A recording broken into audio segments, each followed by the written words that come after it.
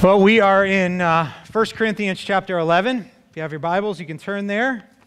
As you're doing that, I have a couple of announcements for you. The annual Turkey Bowl for the youth/fathers who still want to play with their kids and play flag football is today. And we are meeting at Chestnut Ridge at 2 o'clock. 2 to 4 o'clock, we'll be throwing the football around.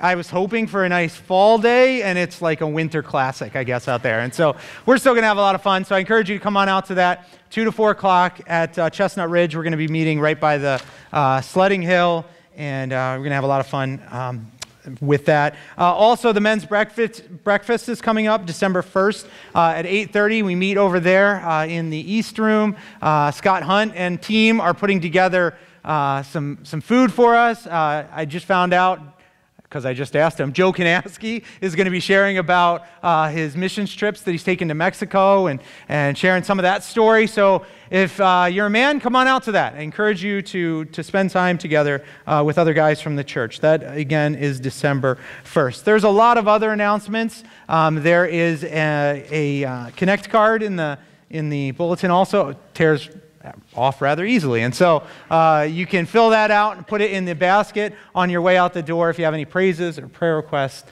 things like that. Well, like I said, we are in 1 Corinthians chapter 11. As we work our way through 1 Corinthians, I have something to confess to you this morning. Some of you are like, this isn't a confession. We already know this about you. I am slightly impatient. Don't laugh, all right? So like I am a little impatient at times. I like to kind of keep moving and keep going, and when things go my way, I tend to be a little happier than when they don't go my way. And some of you, you're smiling, but I'm not looking at anybody specifically unless you want to raise your hand. But how many of you would say maybe you're a bit like that too? Like you kind of like it when things roll your way, right? Right? And when things don't go your way, you're not, maybe, some of you are, but some of you are not the type of people that like to just take that with a smile on your face. You don't, I struggle to wait. That's what I was thinking about this week. I struggle to wait for things that any normal human being would wait for. And so, like lines. How many of you, I hate standing in lines. I will drive simply because it's like motion and I feel like I'm doing something. I will drive down the road to a store that I know has less lines, even though it's like 10 miles away, just so I don't have to stand in line, because standing in line makes you like wait. If you've ever been to Walmart, you understand what this is like. Like why not hire more cashiers and open up all those lanes? And I absolutely, I don't like to wait. We struggle to wait. I ordered a new snowblower this year. Had to get a new one, and I ordered it off of Amazon. Okay. Now Amazon, I have Prime shipping because I don't like waiting, so I like getting it in 2 days.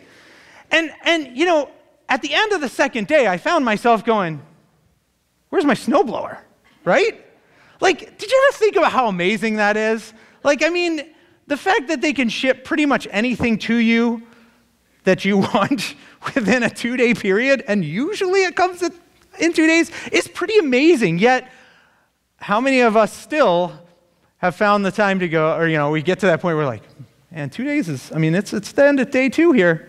Like, I'm getting a little impatient. I struggle with this. And I know that I'm not the only one. We are surrounded by impatient people. I was in Panera the other day, and we were in line. I was in line. I was there by myself and grabbing lunch real quick to come back to the office. And we're standing in line, and it was right at that time in Panera where there's usually a line. And so the one right here in Orchard Park. So there are a couple registers open because they were training people, which makes you wait. And so I got there, and I'm like, okay, I know I'm going to be talking about this in a few weeks. Like, this is really good practice, to stand in line behind these people who are not moving very fast. And so the one lady in our line is training, and there's a very elderly woman who's trying to pay, and struggling to pay at the register. And, and I'm just like, I'm kind of doing one of these. And then I hear this. I hear from behind me, "Ugh!" I'm like, okay. Did somebody fall? Do I turn around and look? I'm not really sure. and I hear it again. "Oh, this is painful." And everyone starts to turn around and look. And it's the gentleman behind me. Older gentleman, should have known better than to be shouting out in Panera. So anyway, I kind of look at him as everyone else does. And he looks at me and goes, sorry, I'm sharing this at church. He goes, "This is what happens when ladies get in front of you in line."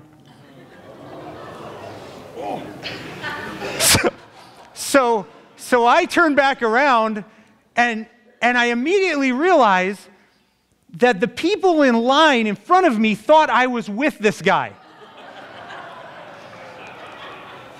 And so rather than have a very good pastorly moment there where I go, well, the good Lord Jesus teaches us to encourage one another, I immediately was like, I'm not, no. I don't know this guy. Not with him. And he got to the register finally, and he's going, "Oh, this is painful."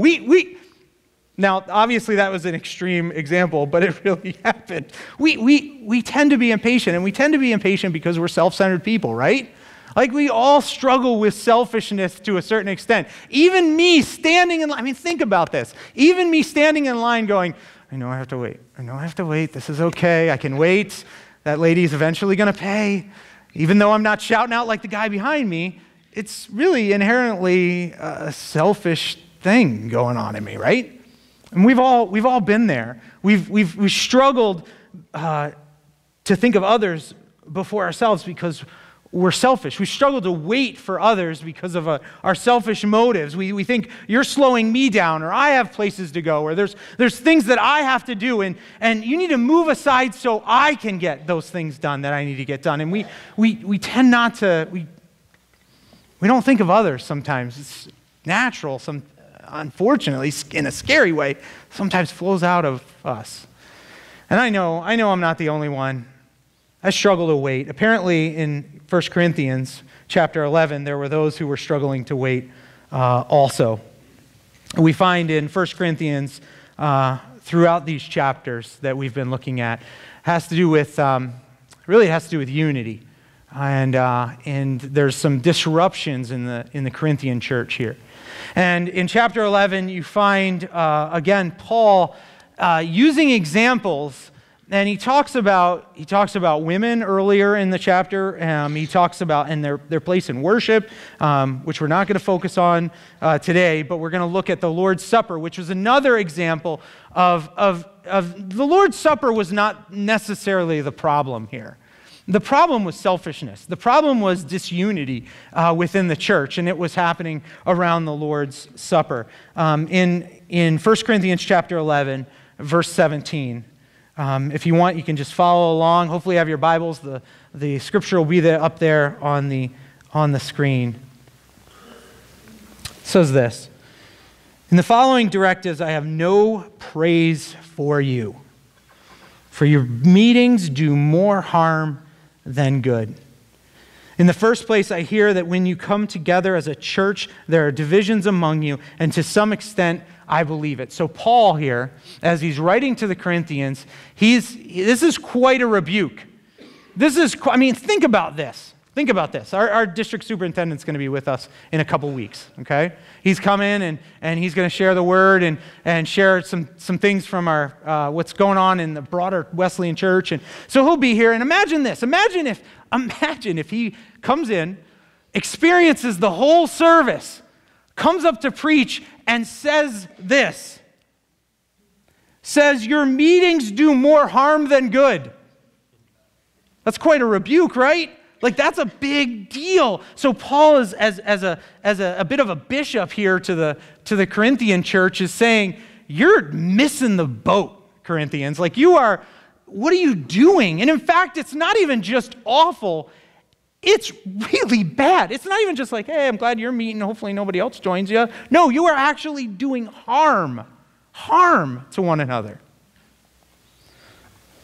In the first place, I hear that when you come together as a church, there are divisions among you, he says. And to some extent, I believe it. No doubt there have to be differences among you to show which of you has God's approval. Now, when you look into this text, it's an interesting text, this comment of Paul's, because we're not sure exactly what it means. Was there a need for some actually to elevate themselves over others, for example, in this church? Was it an issue of Paul saying, you know what, there are those who need to be mature and need to show their maturity in order to encourage others to be mature? I'm not sure if that's what it is. Some scholars, as I looked into this, said that there could have been a sin issue in the church, and that as disunity was taking place, that people were polarizing around an issue of clear sin, and there were those in the church who, the righteous ones, who would say, you know what, I'm not part of this. And then there were those who were willing to be part of it, yet still wanted to be part of the church. Then again, there's also a bit of Paul that's sarcastic. I don't know if you've ever read through the New Testament and found those places. There are times where Paul he says some things that are like, they're like jabs and sarcasm. And I think this actually might be one of those times. He says in 19, no doubt there have to be differences, right, among you to show which of you have God's approval. Because the whole chapter here and the whole 8, 9, 10, 11, 12, as you go on, it's all about love and it's all about unity. And so I don't think Paul's going to say anything to draw people apart. He's pointing out that there should be no separation. In fact, we find that he talks about this separation that's taking place in the Lord's Supper. He's constantly talking about love and choosing a loving position of submission with our fellow brothers and sisters in Christ. Verse 20, when you come together, it is not the Lord's Supper you eat. For as you eat, each of you goes ahead without waiting for anybody else. One remains hungry, another gets drunk. We know this passage, from this passage, that the early church did communion very differently than us. It's just a different practice, a different thing that they were doing. Oftentimes they would gather together and they would eat a meal together. And communion was a longer process. It was a time of everyone coming together and gathering and eating and remembering while they were communing with one another the sacrifice that Jesus would make. It was a full meal rather than this small ceremony. And it's possible here that this meal, which was supposed to represent remembering the broken and bloodied body of Christ that was given for the forgiveness of sins, that was given over for us, that this meal had become something very, very, very, very different. Very different from what Paul intends, what Jesus taught that it should be. You find, if you look at the culture back then, and what was happening, particularly in the Corinthian church, you find that the church was rather small at the time. We know that because we find that they could gather together. A whole city, a whole church could gather together, yet they also most likely didn't have a building to gather in, right? Young church. So where are they meeting? They're meeting where so many other young churches even today meet. They're probably meeting in homes. Yet to have a church of 40 or 50 in your home, there's probably those, who have affluence, right? There are those who maybe are the haves in the Christian group over the have-nots in the Christian group. Yet they're still, the group is made up of affluent and wealthy, all the way down to slaves and laborers, people who all throughout different segments of society would call themselves Christians, and they were to be coming together for this meal. this equalizing communion time. And what was happening was something very different. Possibly, this meal had become something of a bit of a charity, in a sense. Possibly those who in the church were haves, those who could provide a meal for everyone, were organizing a meal and inviting those who didn't have, which is good, but at the same time they were placing themselves above those who didn't have. We find that there was some type of disruption, that possibly this meal had become a time where they would take communion and they drew lines between each other. We're not exactly sure. Paul doesn't go into tons of detail on this, but we're not exactly sure what this meal looked like, but there was some type of separation. There was possibly those who had to work the meal. In a sense, it's, well, I provided the food, and I know you're a Christian brother and sister, but you're the one who works it. So why don't you go get food for me? And in fact, why don't you serve all of us first who are seated at the table of honor closest to the host? And so communion was becoming serving others, and those who were expected to come along and being invited even to come along were eating last, or they weren't eating at all because those who were wealthier, those who were more affluent or had more status were eating first. They were eating till they were full. They were eating abundantly. And they drew lines between the members of the church based on status. And Paul tells us that this is messed up. Like, this is not what you should do. And he's upset. I want you to read this passage and recognize that Paul is not happy with the Corinthian church, particularly on this issue of unity, but even more importantly, that you have taken this disunity and you have allowed it to come into communion, the place where we are to be equal as a church, where we are all to come recognizing our need for Jesus Christ. You're messing it up. So Paul begins again to clarify in verse 22. And this is a passage we read all the time. We read often this passage of during communion. Verse 22 says, "Don't you have homes to eat and drink in? Or do you despise the church of God and humiliate those who have nothing? What shall I say to you? Shall I praise you for this? Certainly not. For I received from the Lord what I also passed on to you. The Lord Jesus, on the night he was betrayed, he took bread. And when he had given thanks, he broke it and said, 'This is my body, which is for you. Do this in remembrance of me.' In the same way, after supper, he took the cup, saying, 'This cup is the new covenant in my blood. Do this whenever you drink it in remembrance of me. For whenever you eat this bread and drink this cup, you proclaim the Lord's death until he comes.'" And so Paul is telling the Corinthian church what they already knew. This wasn't a mystery to them. This is a reminder. This is a correction. It's a rebuke, but it's not new teaching. This is something that the Corinthians already understood. Verse 27, "Therefore, whoever eats the bread or drinks the cup of the Lord in an unworthy manner will be guilty of sinning against the body and blood of the Lord." Let's talk about that for just a second, because those are some strong words from Paul, right? Like, you better do this the right way. And oftentimes we as Christians thousands of years later have said, what does that look like? How am I supposed to take communion? What happens if did I sin this morning? Should I stay in my seat when the communion cup goes by? I'm not sure what's going on. You know what Paul's talking about here with the church in Corinth? Unity.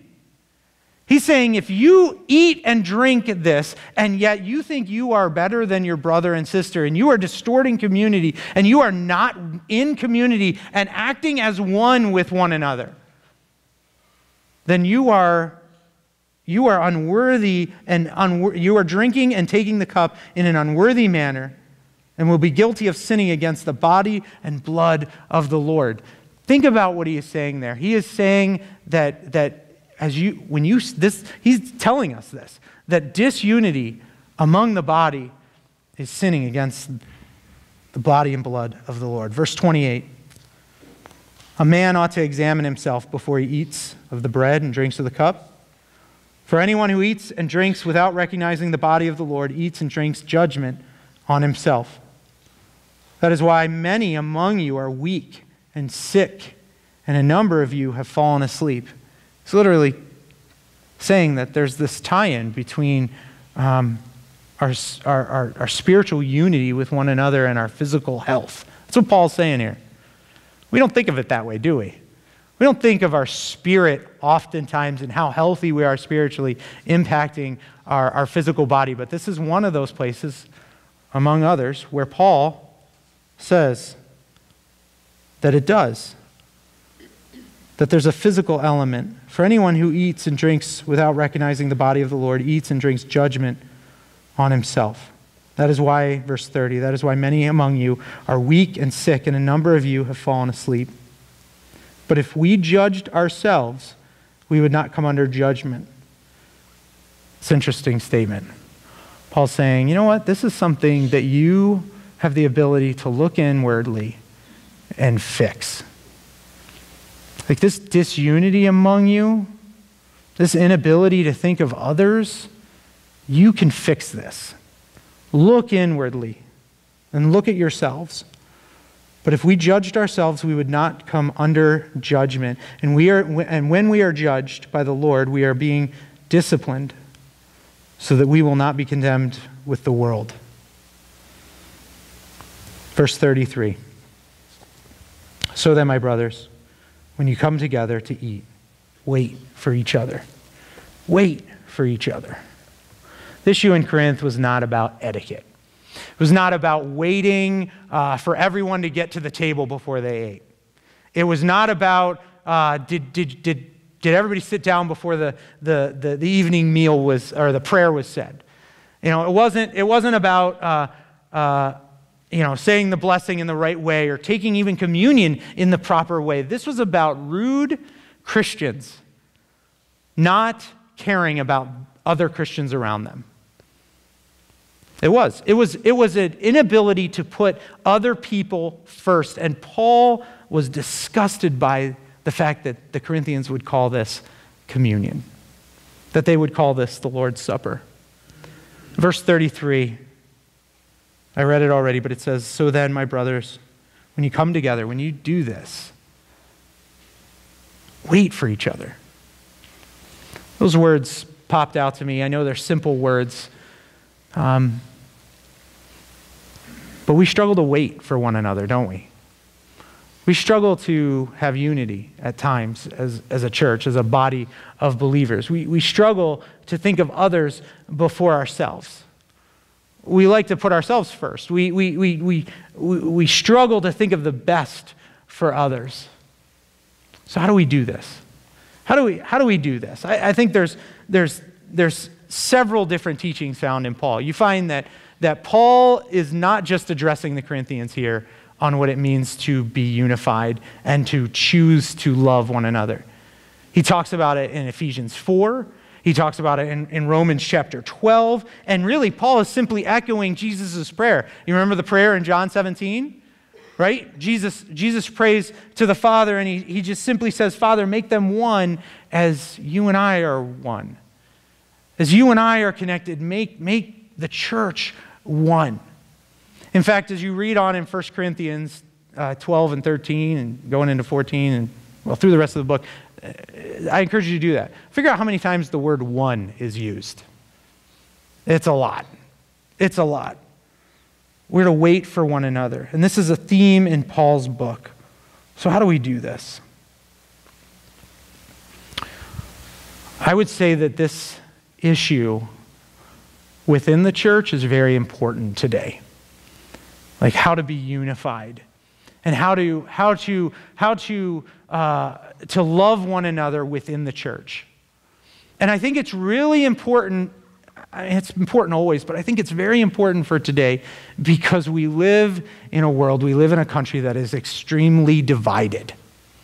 It is. Everybody knows.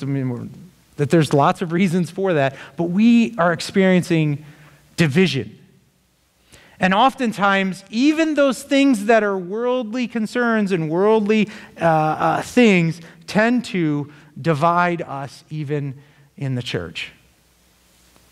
And Paul is saying here that we are to, in a sense, to wait for others, that we are to be more concerned with ourselves than with or be more concerned with others than ourselves.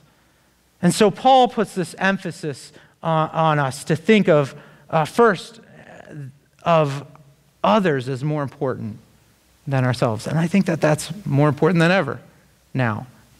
There are a lot of things that have found their way into the body of Christ.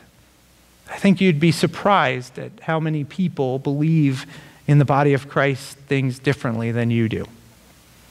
They just think about things differently. They think about politics differently than you. They think about sexuality different than you. They think about religion. They think about issues that our government faces, like taxes and immigration. They think differently than you. And I think you might be surprised by that. But Paul tells us that we are still to be one because there is something greater than being right or wrong. There is love. And he goes into this. He goes into that. I don't want to steal. Dan's going to be talking about that in a little bit in 1 Corinthians chapter 12. But even though we believe things differently, and it causes us to act on those things differently, we're still brothers and sisters in Christ, and we should be models of unity. The world should look at the church, particularly right now, and see nothing but communion, unity with one another and with the God that we call our Savior. Let me give you a couple thoughts. A couple thoughts that, if you want, you can write down on how we can stay connected, how we can be united with one another. Just a real big truth here. I don't know if you know this. I say it all the time. I know Pastor Dan says it all the time.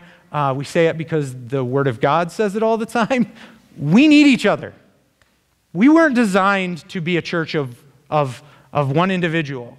We were designed to be a church that was the body of Christ, that all had specific gifts and abilities given to us by the Holy Spirit, that all had certain tendencies and characteristics, and sometimes those things are even in conflict with one another, like they seem like they won't go together, yet over and over again, the Word of God tells us that we are to be one, that we desperately need one another.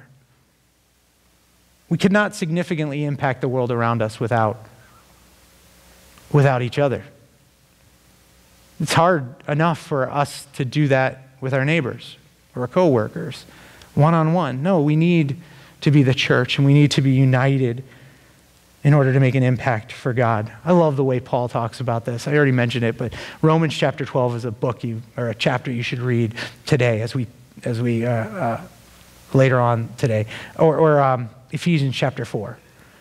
Look into how Paul describes the church and tells us that we are to be one.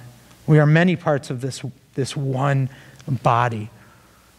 It's obvious that we're not called to just attend church, but we are called to be the church. And you are part of that broader body because you are part of the body of Christ. You have something significant to offer. And that's a promise. That's a promise from God that he says, you know what? I am going to give you spiritual gifts. I am going to bless you with my presence and with my Spirit working in amazing ways in your life. And you know why I'm going to do that? So that you can build up and support the body. Not so that you can just show off your own gifts, but so that you can build up and support the body. The good news is that unity is not the same as uniformity, right? Like we don't all have to be the same. But Paul does call us to be united. We need each other. And then there's another thing that I want us to remember, is that we need to love like Jesus loved. Sounds simple, right? John 14, verses 34 and 35. I don't have it up there on the screen, but Jesus says this, "A new command I give you, to love one another. He doesn't go into like, let me tell you this new command, and it's super deep and crazy hard to do. He just says, love one another. And then he says, by how you love one another, you will be known. You will be known as my disciples, as my followers. You will be known as the church, the body of one, by how well you love one another. Notice what Jesus didn't say. We talked about this 2 weeks ago when we talked about 1 Corinthians chapter 8. Jesus doesn't say here, Paul doesn't say that you need to be right. You don't need to be right. You want to know why? Because there are times when you're wrong. There's times when I'm wrong. But we are still called to love one another, to submit to one another. We can't all be right. But there are times when we are called to submit to one another. I'm just curious to know, how many of you, just by show of hands, would say that like you have a perfect marriage? Anybody? Anybody? Okay, dude, you just got married. That's why you're raising your hand. Give it a little while. So, raise your hand. Anyway, Chelsea was like, no, we don't. Anyway, so we don't have perfect marriages, right? And I don't have a perfect marriage. You know why I don't have a perfect marriage? Because I'm part of it. Like, that's why. That's why. And I don't know if you know this, but there are times, I got to say this with all of you here in front of my wife, so she can't hit me. Like, she wouldn't do that in front of all of you. I'm right sometimes. Did you know that? Like, I am right sometimes. Like, there are decisions and things that we need to do in marriage, and I am like I know I'm right. How many of you are right sometimes? Yeah, that's right. That's right. I'm just causing fights all over the place. This is going to be great. Good, happy Sunday, everybody. So there are times where I am right, and I know I'm right. And guess what? There are times where she is right, and she knows she's right. And if we live that way, where we only had to figure out who's more right, who's more wrong, if we live that way, man, it would tear our marriage apart. What makes our marriage last, what makes your marriages last, is this submission, this equal submission to one another. This equal sacrifice, this willing, I mean, we all make fun of the wisdom that most men are given, that the most popular words, the best words to say to your wife is, yes, dear, right? But there is some truth to that. That's not just a giving up. That's a submission. That's a willingness to say, you know what? You know what matters way more whether I'm right or you're wrong or vice versa, is that we choose to love one another. That we choose that. We need to choose to love one another. I know that's an example of marriage, and we should be able to do that with the person who we're closest to in this world. But Paul goes out and says, you know what? You need to be able to do that with everyone. That we need to look at the body of Christ and be willing to equally submit. Now, some of us, we don't like the word submission. We don't like the word to give up our, something that means giving up our place. And who are we to think that we have to do that? What happens if I know I'm right? You know, the entire understanding and our entire understanding of Jesus Christ is based on his willingness to submit, to give up his rights, to give up his freedom, to give up his life for those who thought they were right, those who demanded that he gave up his life, and he submitted and gave up and to the point of being put on a cross and dying that way for us. And some of us, we look around and we go, yeah, that's you know, I get that. But guess what? You want to know who Jesus died for and is submitting to even now? Because the atonement is still ongoing. It's not a once and done type of thing. It's like we are still experiencing the forgiveness of Christ, and that saving grace of Christ is still active in our lives. And guess who else's life it's active in? Guess who else he thought of? Your neighbor who hates him. Your coworker who is the farthest thing from a follower of Christ. Jesus is submitting to them and willingly giving up for them because he loves them.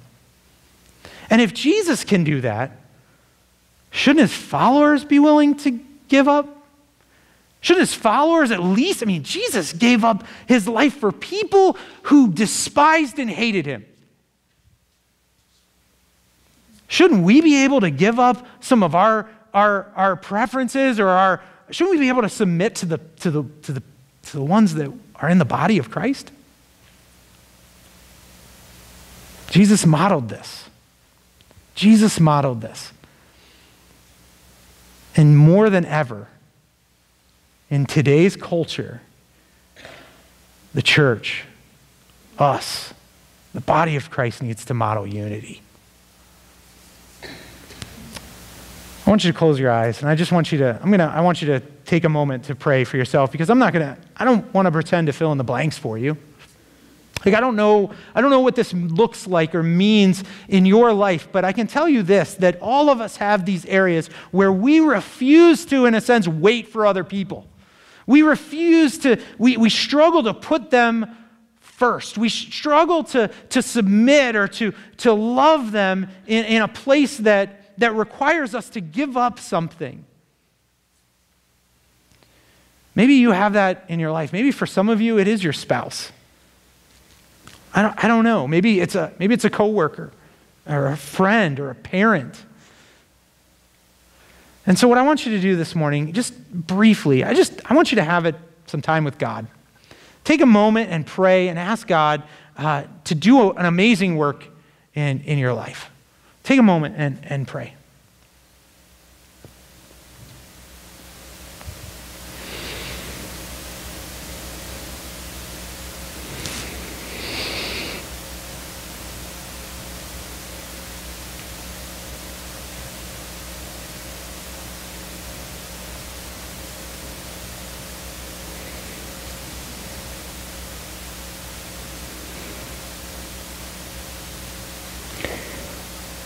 Father, I'd ask that you would forgive us for times that selfishness take root in our lives and in our hearts.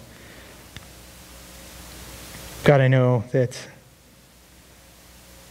Lord, we need to work towards fixing this issue. Lord, Paul even says that, Lord, right here, that we have an opportunity to examine ourselves.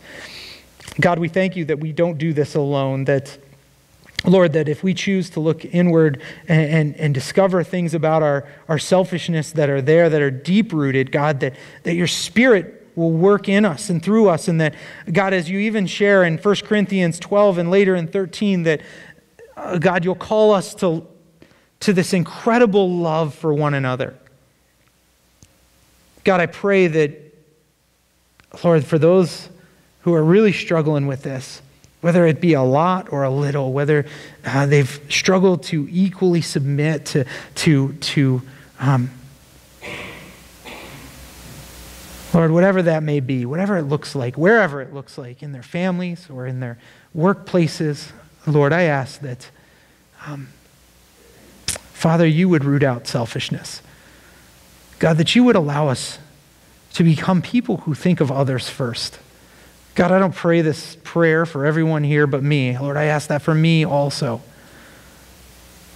God, would you allow us to serve you better in love? God, would you allow us to serve others better in love? Father, when we feel like pushing our way to the front by being right or defending our point, God, may we be reminded of the words in 1 Corinthians and in these chapters that tell us what it really truly means to love others. God, this is difficult. I'm not going to pretty it up with any other words, Lord. It is difficult to do this. God, to love others who seem to not show us an equal amount of love back. But Lord, it's what you call us to do. God, I thank you that Lord, in a few weeks, we get to take communion together. God, I thank you that we do that together. I thank you that we have the opportunity, even though it looks very different than what the early church did, God, that we have the opportunity to commune with one another and to recognize the sacrifice that you've made for us. God, I pray that this issue, as we even prepare in the next few weeks to take communion, God, would you begin to work on this issue of disunity in our hearts? God, where we struggle with others in the body, God, would you begin to soften our hearts? Would you begin to change our minds, Lord? Not to a point where even necessarily we just agree with everything, but Father, that we would understand what it means truly to be different and unique, yet be part of one body. God, we thank you for how you guided Paul, particularly in this book of 1 Corinthians. God, we thank you that love outshines everything. God, I pray that for all of us as the church, not just within, but outside of this place, God, may we be known not by what we know or whether we're right or have the right stance or the right thoughts or things are important, but Father, I pray that we would be known by how well we love not just one another, but the world around us. God, I pray that we would see the answer of Jesus and in John 17 answered. God, that you would make us one. God, you are good, and we love you. We thank you for your countless blessings, and we look forward to what you'll do in us and through us this week as you've gifted each one of us uniquely. God, as we study 1 Corinthians even more in depth over the next couple weeks, God, illuminate our minds. May we understand what you are calling us to do. Father, we love you. In Jesus Christ's name, we pray these things. Amen. Amen. Well, next week, we are looking into 1 Corinthians chapters 15 and 16. So if you're looking for reading, take some time. Take some time. If you haven't looked online, there are some devotionals that go into greater depth of what we've been talking about. They're great things to use as study guides throughout the week. And so get into the book of 1 Corinthians and continue to grow in your love. God bless. We'll see you next week.